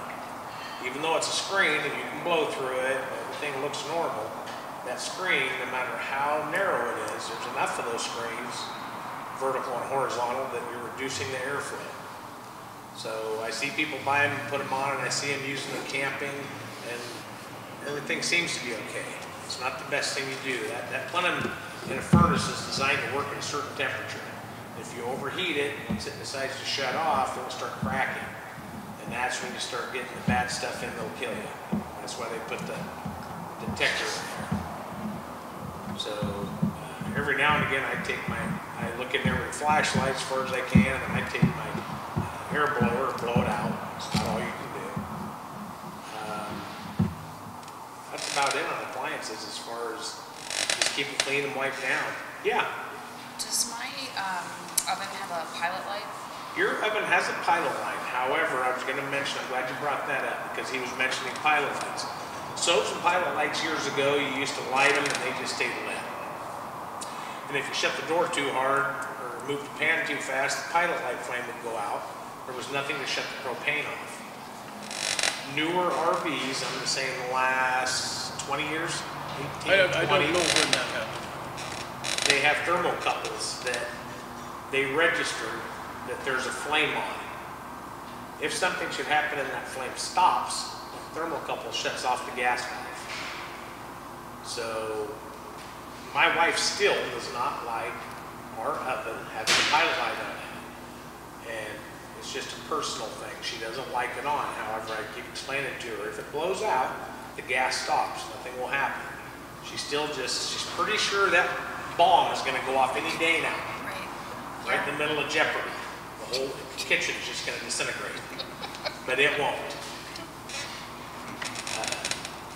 You know, those gas valves are designed, if something in the system does fail, the automatic position for them to go is to the off position. So they're actually held open, not held closed, and then they fall open. It's the opposite direction. So very safe. So most of the time you have a leak, it's a man-made leak. Like a lot of people in the front of their stove will notice that wire that comes out and around your turn knobs. And it's where my wife hangs her kitchen towel. You can put it there. It's not what it's for. It's so when you're in that tight little RV space, you don't walk by it or back into it and turn that knob on the front burner. Because it happens all the time. So most of the time people have a leak, the first thing we say when they call is, go check your stove. Probably 30% of the time they say, stove is on, burner got turned on a little bit. So that's what that's for. It does make a good towel opener, but it's not what it's designed for. And behind you'll see, usually there's a chunk of wood or quarry on a countertop with a bunch of slits in it. And everybody sticks their kitchen knives in it. That's an excellent knife rack. It's not actually, it's for that. It's for the venting, for the heat off of your oven to come up through the back. It's just for airflow. That they've made these nice little slots in that pretty wood quarry on where that knife is just, that's where I keep mine.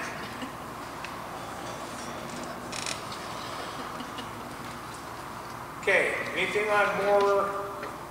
You know, the best thing to do, I notice on maintenance, we talk about sealants. You always want to check your sealants. They're only warranted for 90 days. I'm sure maybe somebody hasn't told you that, but from the day you buy it, I have to say this group has probably the best towable sold and the best motorhome sold are Newmar and Northwood. So I can't say they won't cover it for more than 90 days realistically, because if we can show them that, hey, this seal looks like it might not have been done properly at the manufacturer, they're pretty good about covering it. We do have some manufacturers that are staunch on, they've had it for more than 90 days. It's their responsibility to keep an eye on their seals. So you want to check your roof seals, maybe, you know, just anywhere there's a sealant, you want to make sure it's not cracked, water's getting in. These things, they flex all day long when you're driving. They're flexing and rocking and expansion. The sun hitting this side, 40 degrees on that side, the sun hitting this side, you can't even touch the side of it. Everything expands and contracts, and sealants go bad. At least 3 or 4 times a year, we completely total out a rig that's only 3 to 5 years old, just with water intrusion and rot. And usually you don't know it until it's too late. Usually it's that person that only uses it 6 months out of the year. And They used it all summer, they parked it about September, and they go back out May, open it up, and step through the floor, notice the cabinet hanging, and the whole wall's rotten. I mean, it sits there moist for 4, 5, 6 months, and the materials just aren't made to sit there that long wet. And it doesn't take $130 an hour and a bunch of cabinets and floors and tearing stuff apart. It doesn't take much to total out a fit, you know, a unit. So you always want to be watching for water, leaks. We do offer, There's a certain kind of caulk or sealant that you use for that? He'll tell you about the sealant because he's big on sealants. I will tell you if you're in the area, or if you move to a different area. I know we offer it. If some place where you're at doesn't offer it, you should mention maybe they should. We do a free roof inspection. We don't like with just everybody. We used to mention a free roof inspection with 60 people here on a Saturday, and Monday morning, 52 of them would show up at 8 o'clock. So we always say, if you want a free roof inspection, we'll be happy to help you out. Just call us and say, hey, when can I just drop in?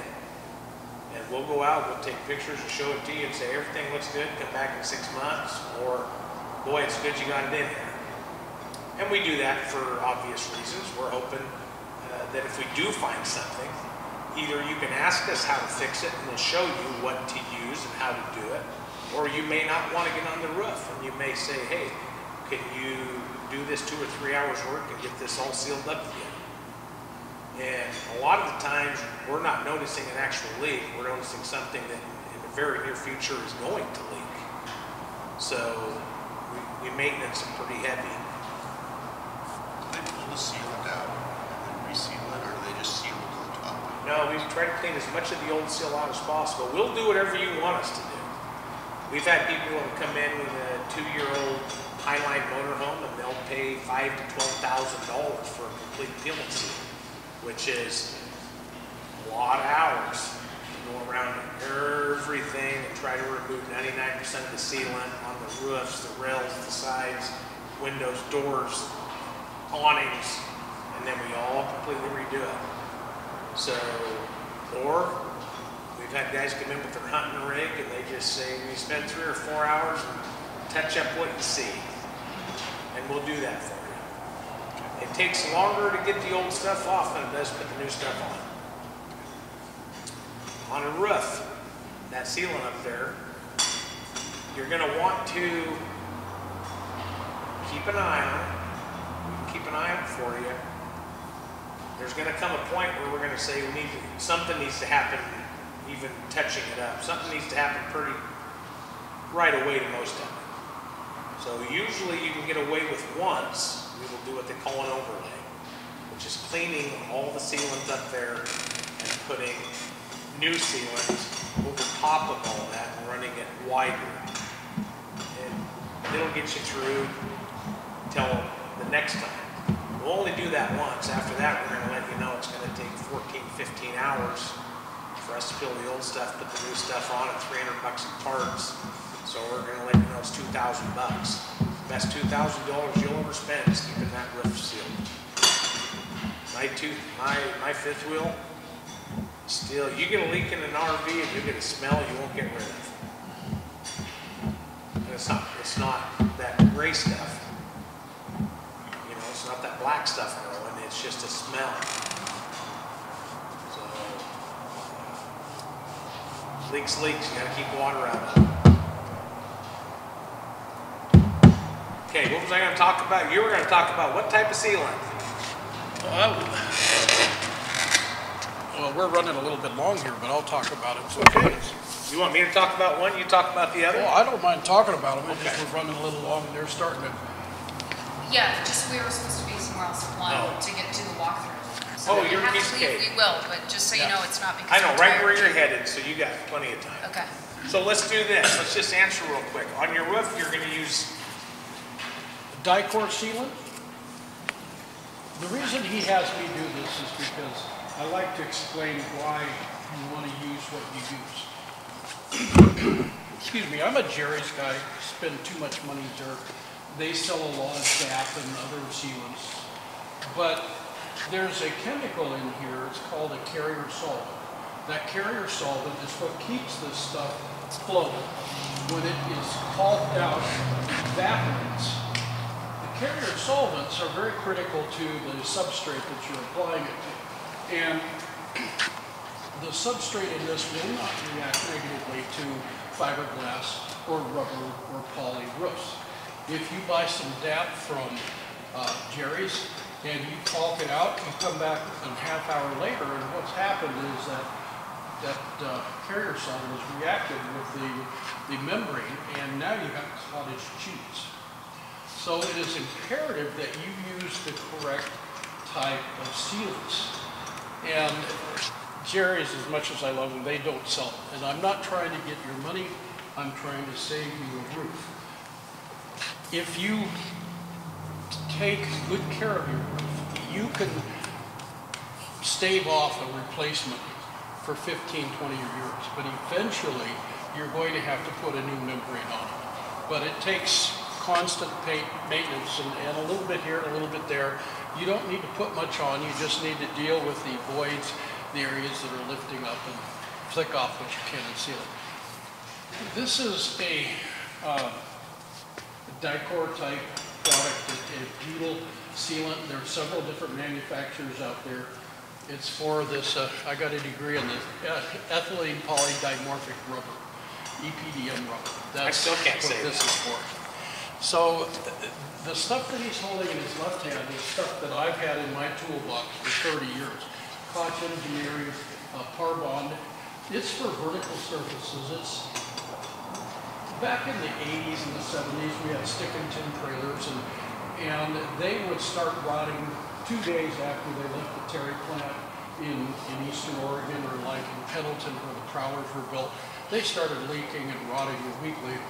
So I've been telling people for years, doesn't really apply to any of you guys because the new stuff's good. But back then they didn't seal the seams and around the windows and that, and the water would just pour in. Now you have little seam of that material, that type of material around your windows and your edges. And you just need to, along your belt line and that, you just need to look at it a couple times a year to make sure that you do it. And this is the stuff I like. This is the stuff he uses most of the time. That's what we use. This is what I use. I keep this in my toolbox and in my fifth wheel. And the best time you'll do it, when you'll inspect your unit the best is when you're camping, believe it or not. Because even though you're camping and having fun, you're always walking around it, and that's when you're, oh, what's that? A little spot there, some water can get in.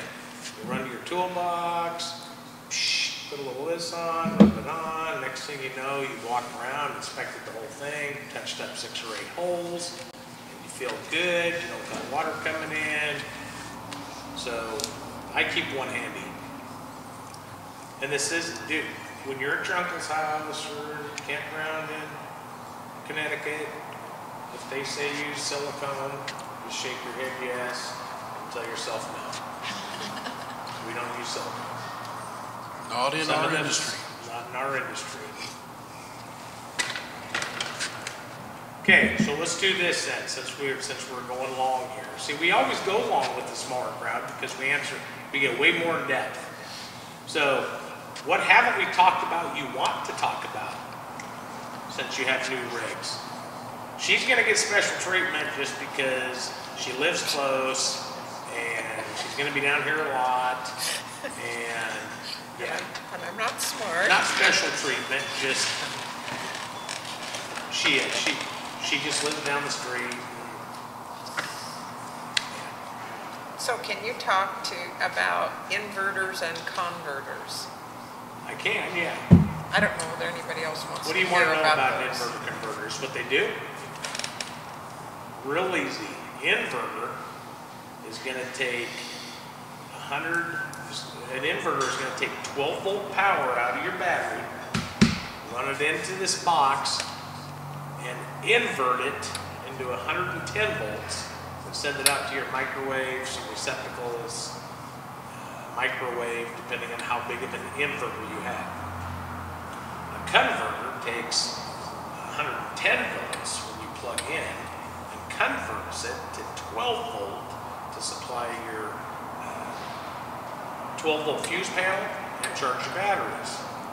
Now, if your inverter is big enough, they are called an inverter converter charger because it works both directions.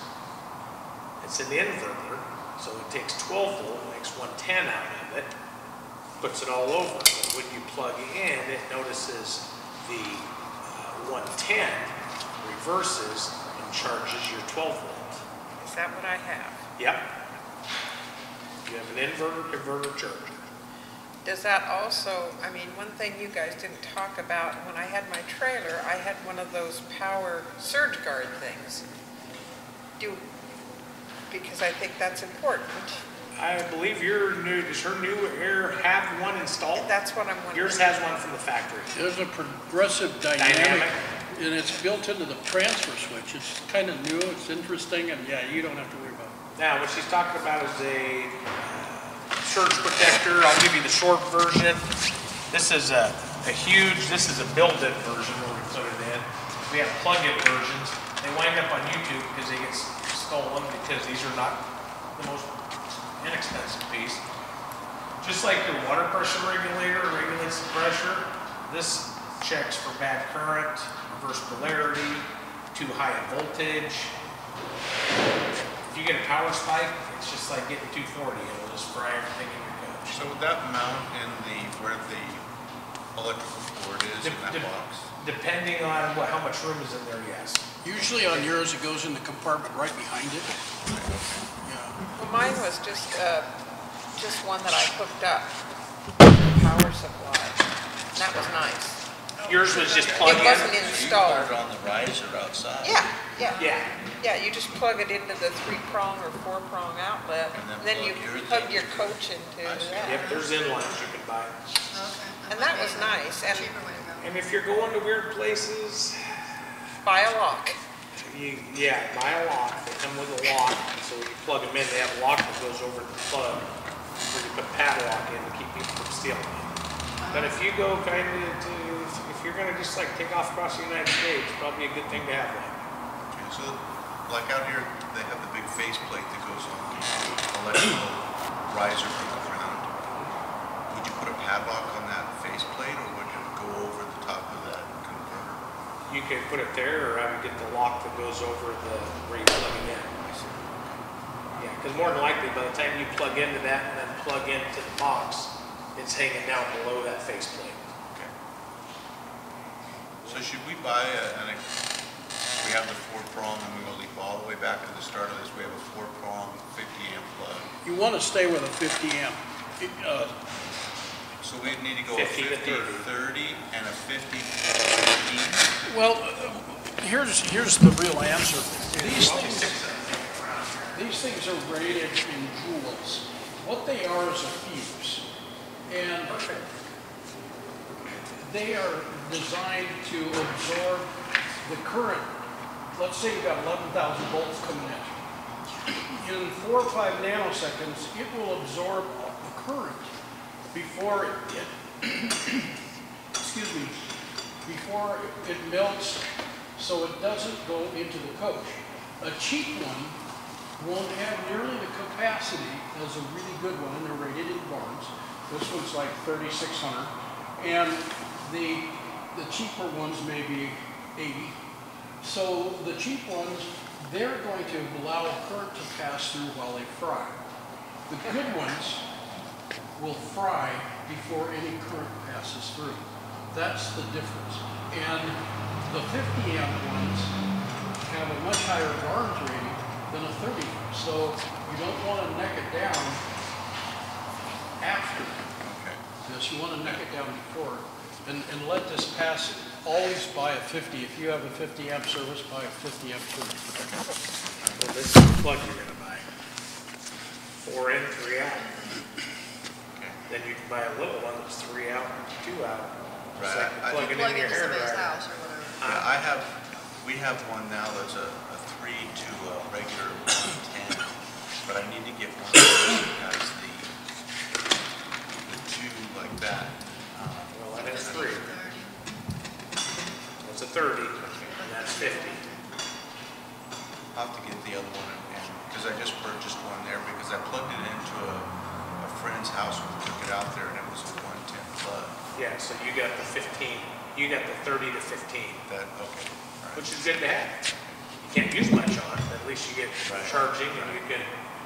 And it just stored while we were there, so it wasn't like we were Yeah. using it. That's what I stored my 50 amp right now is stored with a 15 amp cord coming out the side. Just remember, if you're gonna go 50 to 30 to 15, don't hook up 50 to 30 and then your 15 amp plug, and then put a 100-foot Walmart extension cord on here and run it across to the garage. If you're gonna go 75 feet over the garage to plug it in, go buy the $200 extension cord that's a contractor's grade, heavier cord, because every foot your amperage starts to gain and that cord's gonna get warm. Well, the person that I plugged in at their house, he had like a 10 gauge electric, which was a very heavy duty. Yeah, perfect. More, the common or more 16 gauge Right. that you would buy at Walmart or have around our shop. And if you're only plugging it 10 feet away, that cord's probably okay. So I should probably go and purchase a 10 gauge on an extension cord, so if Well, somebody's we have house, extension cords, short cord extensions in there, and that's the right way to do it. If you want to run an air Wow. conditioner or a microwave, But that's for 30. That's for 15 or 30. He's just talking storage.